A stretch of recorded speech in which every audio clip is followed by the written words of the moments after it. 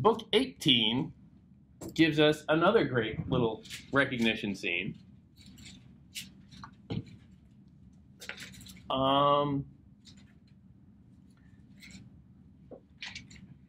We get another beggar, Irus, I-R-U-S. What? On me, it is 525, book 18, right at the start.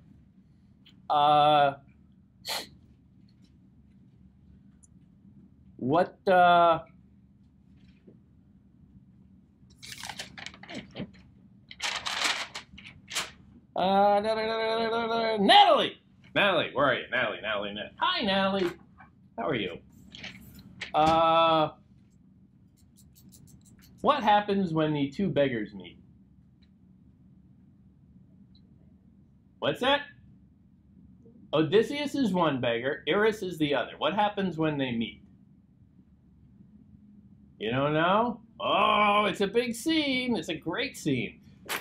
They come together, and Irus has his poaching grounds. This is, this is his room. He works it every day. He is their house beggar. When Odysseus moves in, like, this new guy is fleecing my guys. This is my territory. He's moving in. If he is going to take more, I am going to get less. So he does not take this well. You mean the other beggar, right? Yeah. Well, yeah. But he was eating and drinking and Yeah. Irus that's his room. I'm the beggar here. I shuck around and serve these, drunken oafs all day long, and I'm not going to share.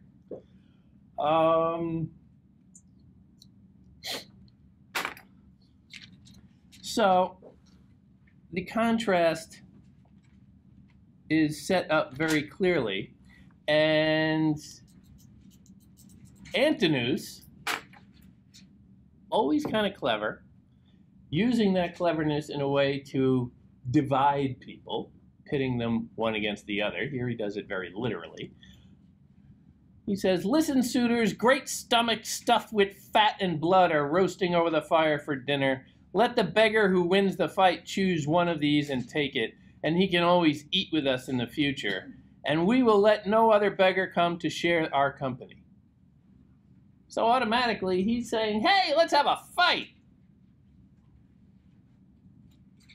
And he's offering them goat stomachs stuffed with fat and blood, which is not the prime cut of meat, I gotta tell you. That probably tastes pretty disgusting. But, if you're a beggar, beggars and choosers, you know what I'm saying?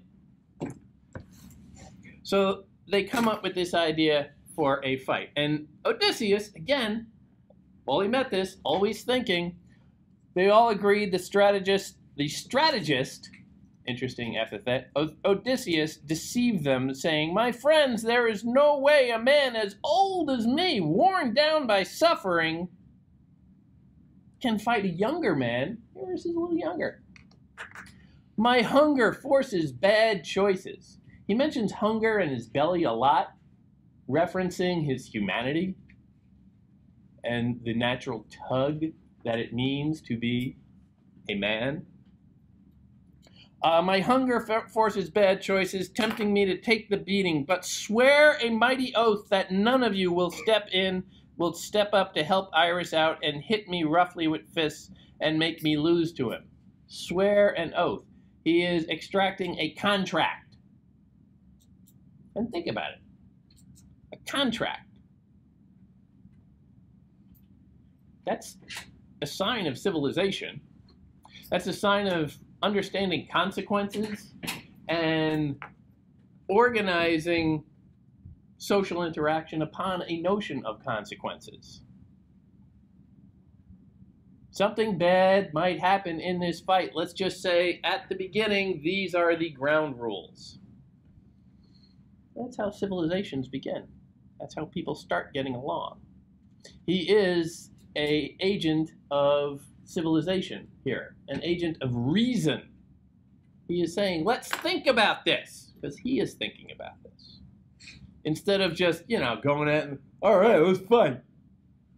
No, what happens after the fight? If I, as this withered old man, happen to kill this guy, and everybody's probably chuckling, if that happens, let's all agree, you're not going to all gang up on me to defend him because he's kind of your pet. Smart.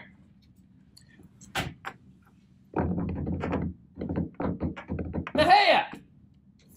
Hi, sorry. What happens in the fight? The guy, of course,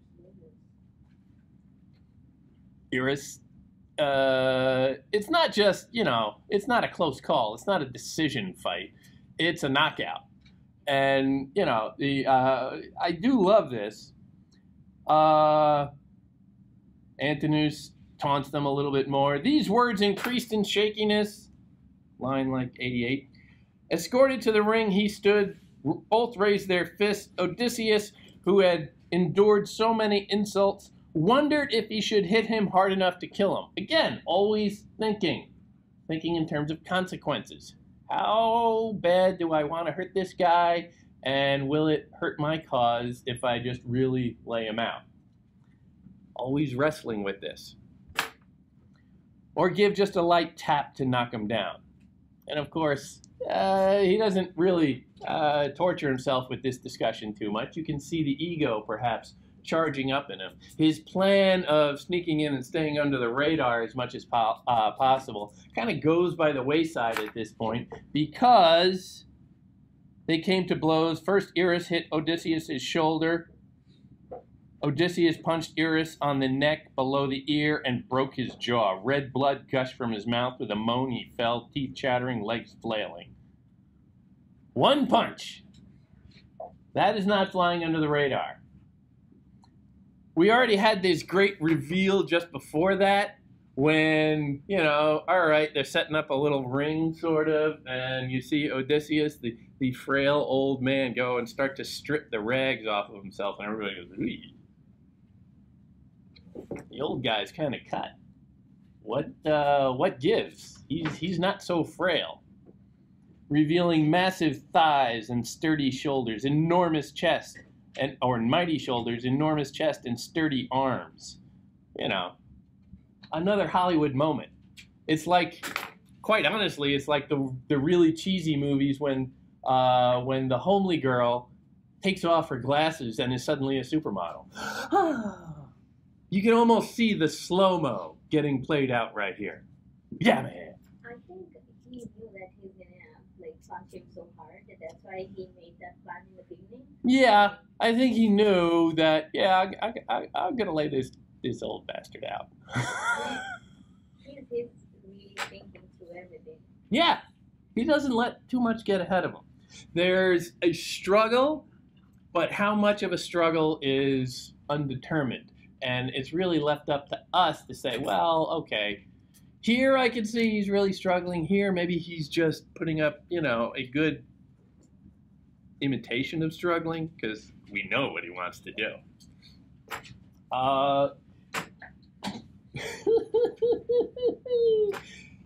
But then, he meets another slave, Melantho. Melantho is a slave girl, one of the servants of Penelope, a sister of Melanthius, who is the herder who kicked him at the beginning. So we've already got this sense of Melantho and Melanthius, brother and sister, both slaves, and they're both kind of mean.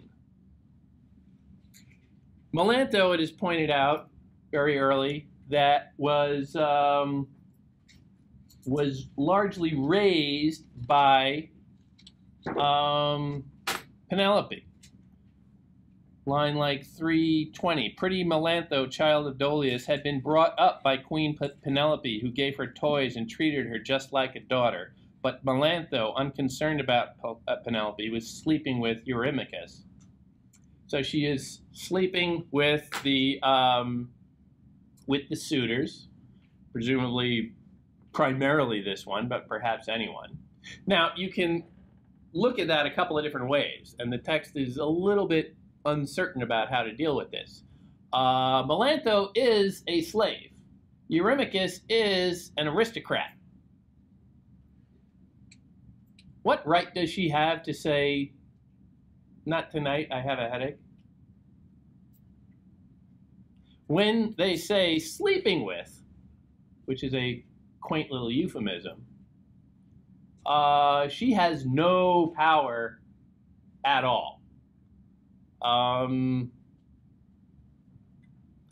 You can argue about definitions of rape, but here the power dynamic is irrefutable.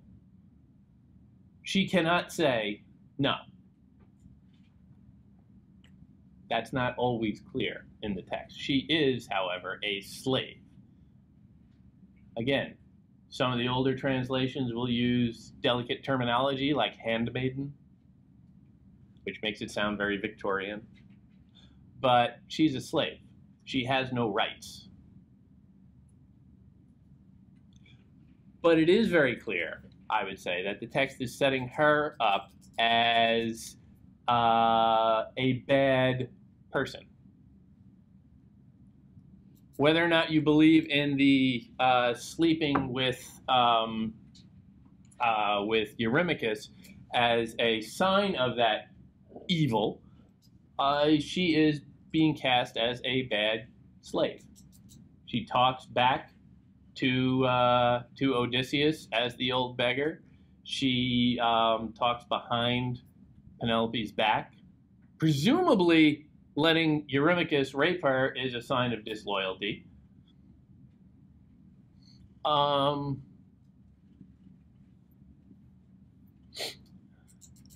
But we see a real contrast of her and her brother, Melanthius, with Eumaeus. Eumaeus is the almost too loyal to believe slave, you know, who, after 20 years of his boss being absent, still pines for his boss's return every day to a degree that is kind of hard to believe.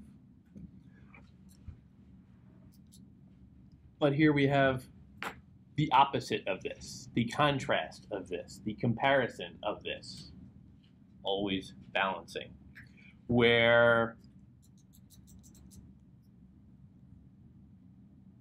especially, I would argue, Melantho, who is brought into and given opportunities as a favorite of the queen, it doesn't take. It reverts to a kind of meanness.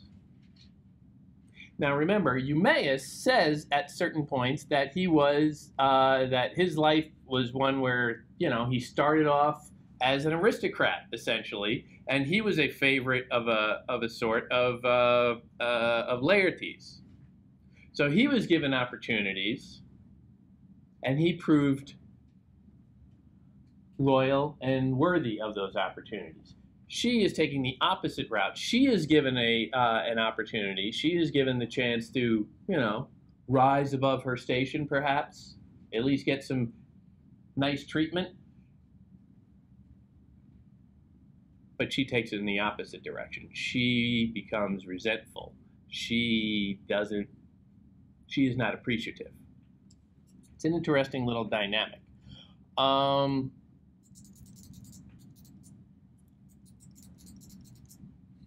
But their interaction is, I think, very significant. And it's these little moments where you see the fate bearing down on everyone, where the inevitability that we have been working towards is getting closer and closer, and we can see it. And you're just kind of waiting for, all right, when's he going to kill? When's he going to kill? When's he going to kill? And it's very easy to start skimming over all this stuff. When's he going to kill? When's he going to kill? But it's these little moments that sneak in that I think are way more interesting than the killing itself. Killing is great, but the little things that come almost tangentially to it, that's where it becomes fun. She started to insult Odysseus and taunt him. Poor old stranger, you are insane. You do not want to sleep out in the smithy or in a public shelter. Instead, you come here talking high and mighty among this crowd of men.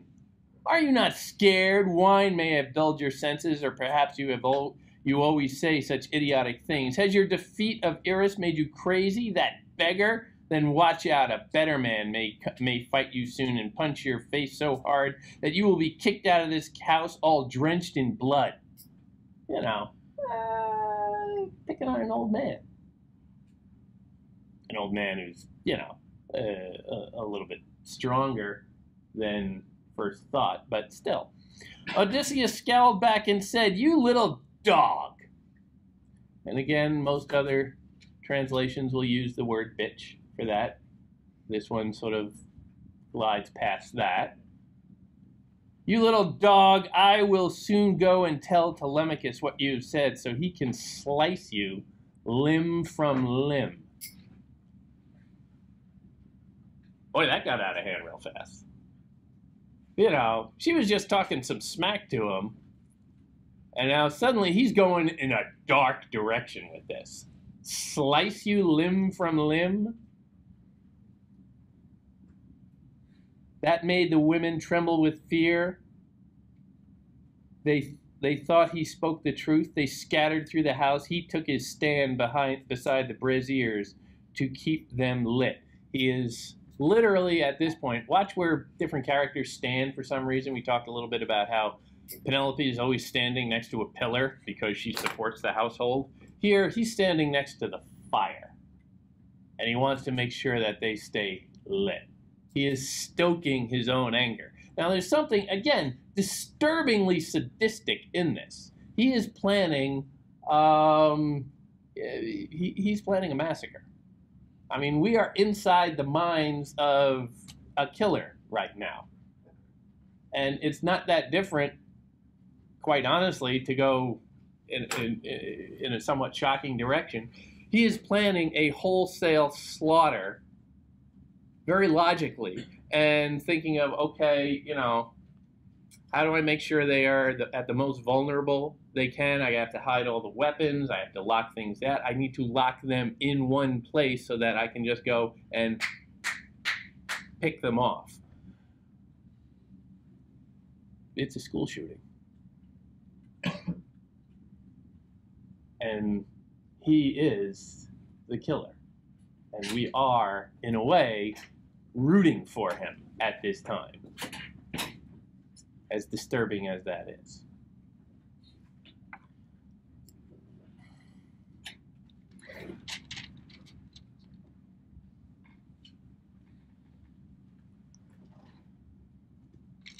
He has one other thing in this book 18 that I find really interesting.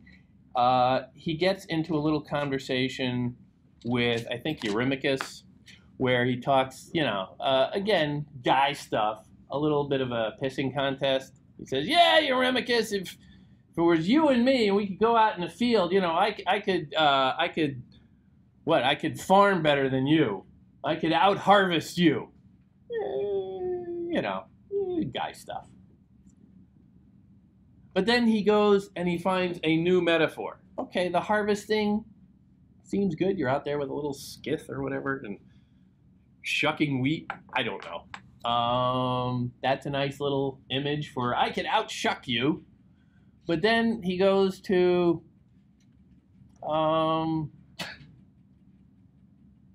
or if Zeus suddenly made war begin tomorrow and I had 2 spears, a shield, and a helmet all of bronze, close fitting to my head, you would see me amid the throng of fighters at the front, and you would not hurl insults at my belly. He immediately goes back to war imagery. He has this little toss-out metaphor of farming, which is as domestic as you can get, really, for a guy. But then just under the surface of that, you scratch it, and he comes out with, I can outfight you.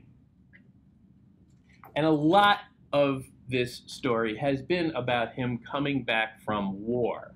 Not just coming home, but leaving war behind. And it's never behind. Because all of that acting out, all of that rashness, all of that, you gonna hurt me, I'm gonna kill you, is a battlefield mentality. It's PTSD. You know, he can't quite sit still. He can't quite trust anyone. He is very quick to be very violent. Look at the headlines. It's not hard to see what he is actually trying to suppress. And he needs to get there.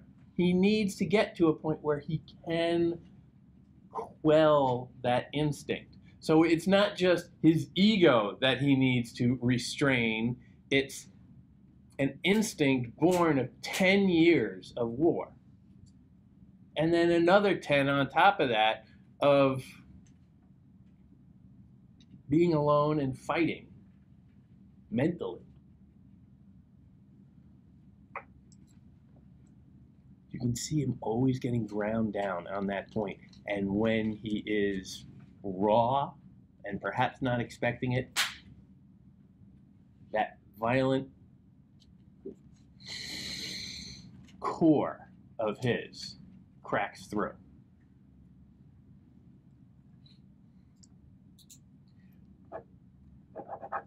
But between those two, between his one punch laying out of the other beggar, which is sort of funny, and, well, the beggar, Melantho, a question of hostility towards women, a question of virility in a very real sense. I am a man because that woman spoke to me rudely, so I'm going to beat her down. And then this other sense of the warrior who is having trouble adapting to civilian life again. All of these are bound up in notions of manliness, andra, virility. What does it mean to be a man? And he's still struggling with that. You can see him cracking out of it. He doesn't understand just yet.